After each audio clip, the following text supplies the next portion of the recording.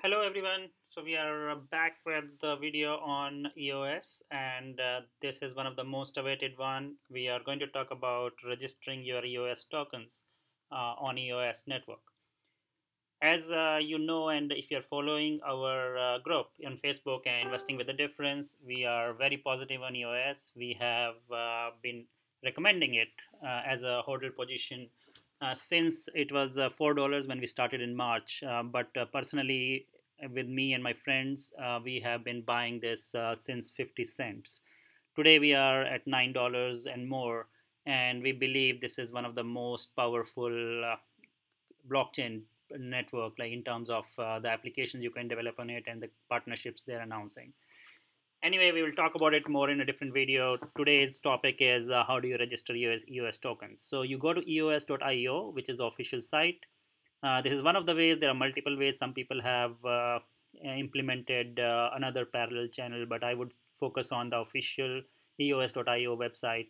So if you're in US like me, this is disabled because they don't want to get into trouble with SEC.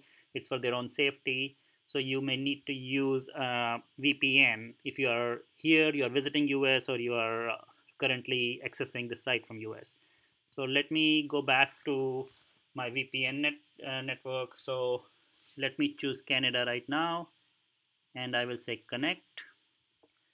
So we'll wait for the VPN to get connected so that it doesn't detect my IP address as a US address. Again, in terms of the today's, just to clarify, we are talking about registering your ERC-20 EOS tokens, which will become invalid after June 1st. So you need to be really paying attention if you own your own. If you own your own keys and if you hold these tokens in your personal wallet. In the meantime, another easy way is let me look at like Exodus is one wallet, which is a PC based wallet many people use, and they have already made it very easy. So you can go to this Exodus site wallet and you can do a simple one click registration. This is for people who are going to be on Exodus even after the mainnet launches. It's not clear how many airdrops Exodus will be supporting. Similarly, Binance will support EOS swap. They have confirmed, and more exchanges are coming out because EOS is one of the top 5 cryptos right now. So you can decide to leave it on these are easier ways. If But I think if you're with us in Investing with the Difference, we always talk about taking control of your own assets. So let me see how my VPN is doing. I think it's still not connected, so let me try again. We want to make sure that we are connected. Looks like now I'm connected to the Canada server. Now what I need to do is I need to reload the eos.io website. This will enable my registration. Again, just to conclude, so if you're not sure about safety and being able to keep your own private and public keys secure, you should use one of the exchanges like Binance or Exodus as a wallet, which is allowing this swap pretty easily.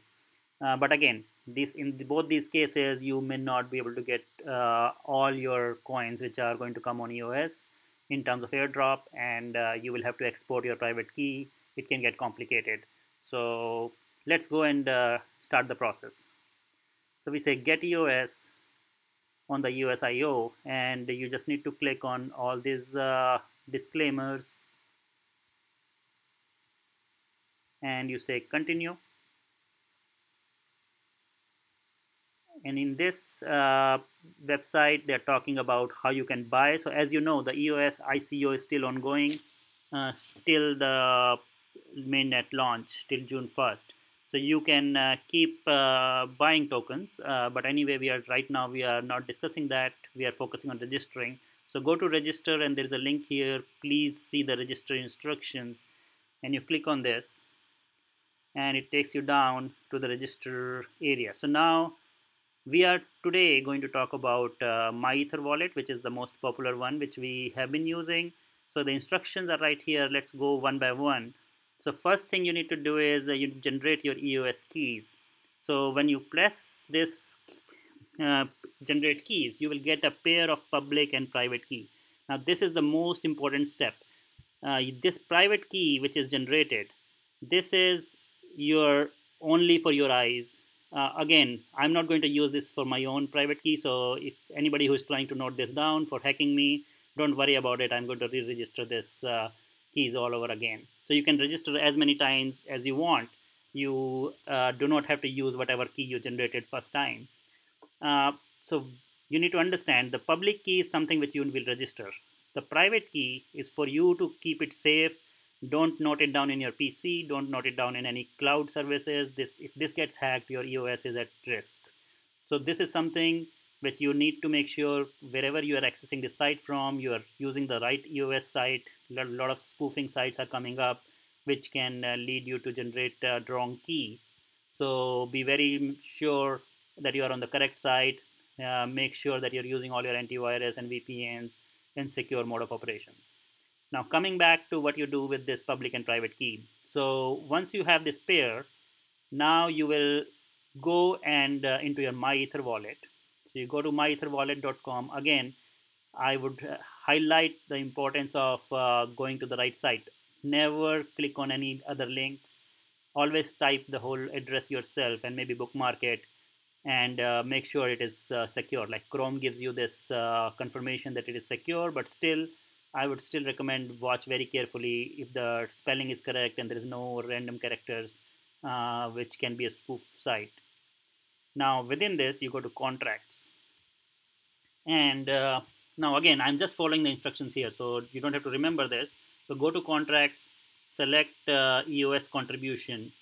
So you go to MyEtherWallet, you select EOS contribution. So it will open up this contract, which is the EOS contract on Ethereum network, and you press access. Once you go down, this is the read-write contract which you can update. So this will register your keys, and you press select a function.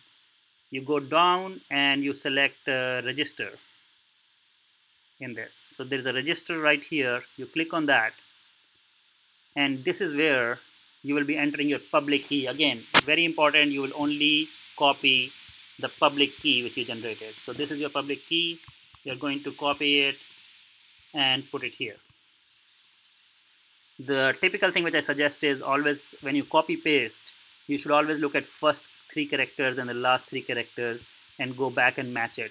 Sometimes what happens is you miss while copying, you may miss a character on either side.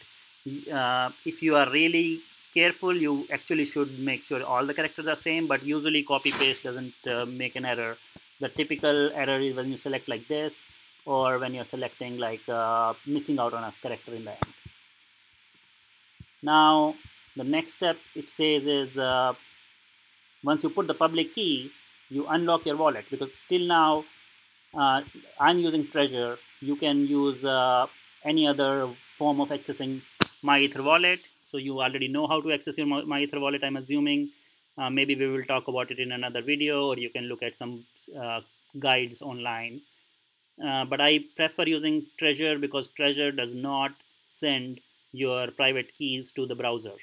So even when you are accessing your wallet, it's only sending a hash, and that makes sure that you are not going to lose your keys to somebody else who is spoofing MyEtherWallet site.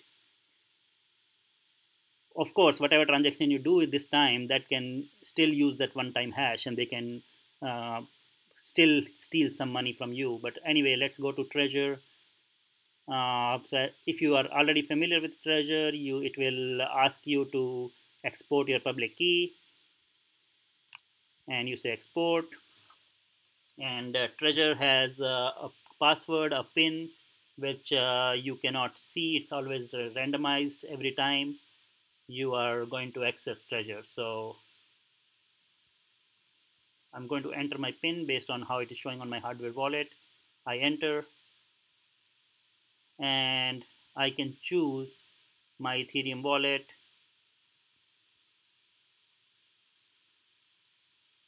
and then once I unlock, now let's go back. When you say unlock your wallet and then you say click write. So now we are going to write. Now, this is actually you're executing a function. So when you're executing this contract, you are actually doing a transaction on the Ether network. So you have to send some gas.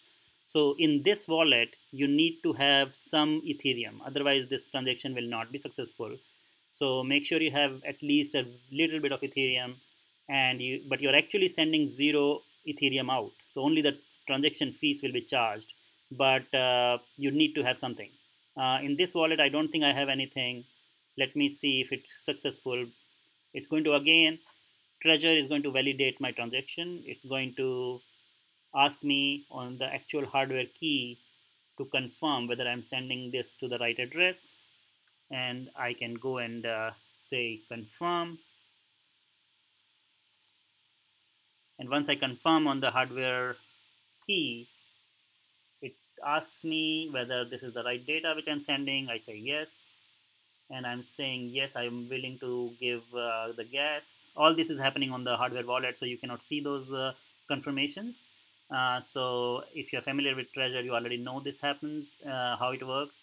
But that is the power of Treasure. It's not really sending actual private key to your browser.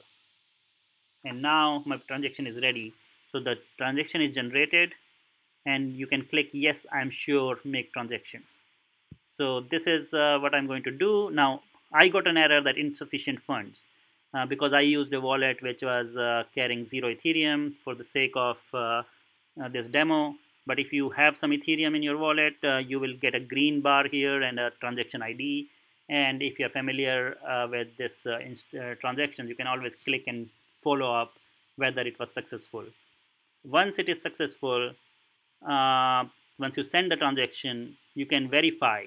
You to go to contracts, and you select EOS contribution, you select the keys, and then when you enter your public address, it will actually give you a option to read your EOS keys back. And this way, just follow the instructions on this EOS IO website, and you will be able to verify whether your keys are registered. In addition, if you are on our group, on our Facebook group, you already know I have posted another third-party link on how do you very easily validate whether your EOS keys are registered. And that is something you can always use if you don't want to go through all this trouble of verifying. I hope this video was useful for you. We are going to soon have more videos on EOS because, as you know, this is one of our favorite cryptocurrency and the network which is going to change how we are really doing transactions on blockchain.